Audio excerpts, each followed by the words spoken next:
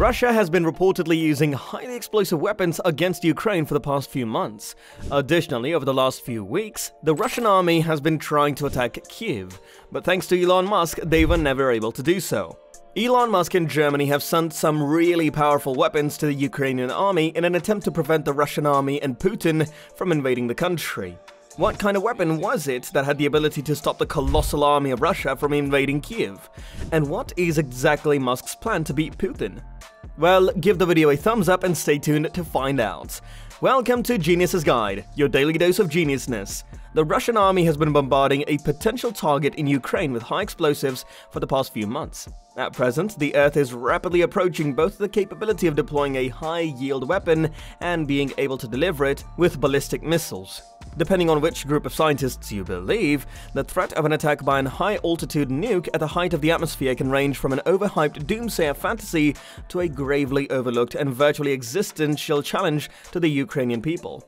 But thanks to the tech icon Elon Musk, he has been actively defending Ukraine from Russian attacks since the very beginning. Among other things, he had delivered trucks loaded with his own made satellites named Starlink.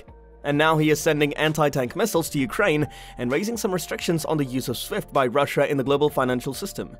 It was announced in a statement released by the German Ministry of the Economy and Climate that Germany is allowing the Netherlands to send 400 anti-tank weapons manufactured in Germany to Ukraine.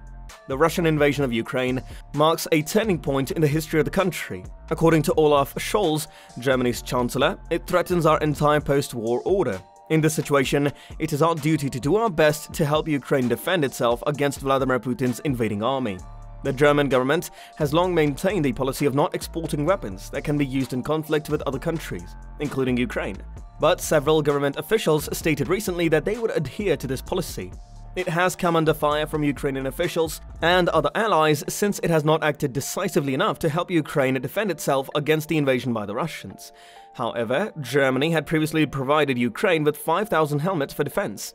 Moreover, the German government also announced it would send 14 armored vehicles and up to 10,000 tons of fuel to Ukraine. Foreign Minister Annalena Baerbock and Economy Minister Robert Habeck said Ukraine must be able to defend itself after Russia's shameless attack on the country. Later, she said that the federal government is therefore supporting Ukraine in providing urgently needed material. And Mr. Scholz said that the Germans would also be sending 500 Stinger missiles to Ukraine. And in addition to this, the German government also lifted some restrictions relating to the sending of German-made weapons to conflict zones, which means that the third countries will be able to send more arms to Ukraine. At the same time, as mentioned before, German ministers have said they are working on restricting Russia's access to the SWIFT global interbank payment system in a targeted way that hits the right people and avoids collateral damage. There are challenges facing Germany's three-party coalition government, which is composed of socialists, liberals, and Greens, as they attempt to formulate a coherent response to Russia's invasion of Ukraine.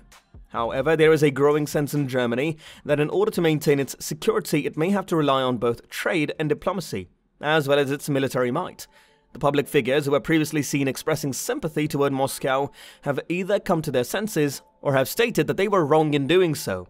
Annalena Baerbock, herself a Green, tweeted, "Our world is different after Putin's war of aggression. While we are stunned by this breach of international law, we are not powerless. That's why we will help the Ukrainian soldiers fighting for their country with anti-tank weapons and Stinger missiles." Germans have been shocked by Russian President Vladimir Putin's actions in Ukraine and have been calling for their government to take more strict actions against the Kremlin. And that's where Musk's plan comes in. In addition to the satellites and anti-tank, Musk has been developing ultra-advanced tanks in order to defeat Putin. Those tanks are known as EMP tanks. So what are these tanks? Well, the first thing we need to know about this tank is what is an EMP, and then we will get to know a little bit more about it. The electromagnetic pulse is a powerful, intense, and short-duration pulse that consists of alternating electric and magnetic fields. Due to its fast rise, time, and short life, it has a Fourier content spanning the whole frequency spectrum from DC to light. The intensity of this power can range from kilovolts to megavolts, which can potentially destroy anything that is electrical or electronic. Typically, an EMP can be brought about by natural events such as lightning or by a solar flare or coronal mass ejection (CME) from the sun. On the other hand, an engineered device used as a weapon could also produce such a blast. Nuclear explosions can produce a very large electromagnetic pulse depending on how much nuclear material has been detonated during the explosion. There have also been other non-nuclear EMP weapons developed. It is important to consider that a mass EMP has the potential to destroy everything from the electrical grid to your smartphone and everything in between. As a result of the tremendous fields that are generated, everything is induced with very large voltages, leading to high currents in the equipment and components. A building with any wiring that can function as an antenna will be bombarded with a massive dose of these fields and will be destroyed. These include large items such as all or part of our electrical grids. In the past year, Elon Musk has studied the possibility of EMPs and how to deal with them. There are rogue countries such as North Korea and Iran that have the capability to trigger an EMP with nuclear weapons. He knows that the size of the blast would determine how much space the blast would affect. In most situations, you would not lose everything due to the fact that electrical and magnetic fields decrease in intensity with distance. However, in the blast zone, the electric grid as well as every automobile, television, radio, phone, appliance and other electronic gadgets would be destroyed. But as we all know that Musk has teams of the world's finest engineers and scientists, so this led to further development of nuclear bombs optimized for EMP effects, instead of physical destruction.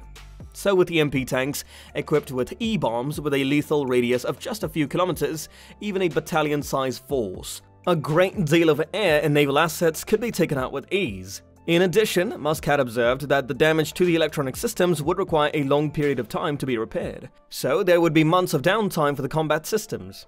As a result, not having a working combat system and no command and information systems will likely cause confusion and uncertainty, which will, in turn, give the offensive side an advantage to gain early gains and turn the situation in our favor.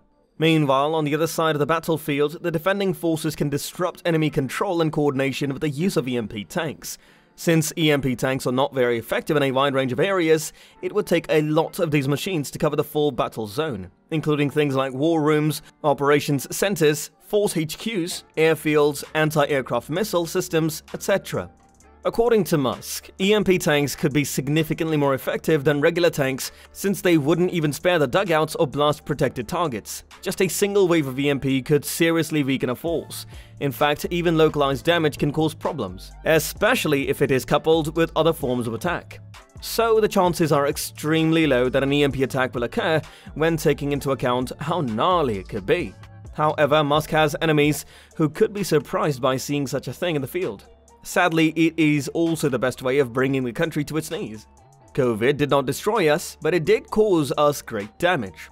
However, a country-wide EMP attack could very well end humanity if it occurs.